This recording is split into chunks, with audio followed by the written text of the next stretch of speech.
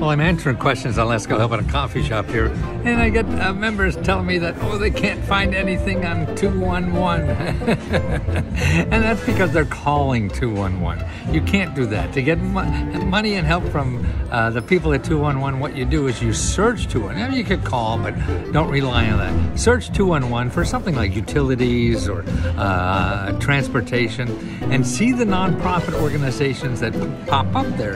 And what you do is you call each of those organizations. They're going to know about possibilities that aren't even in 211.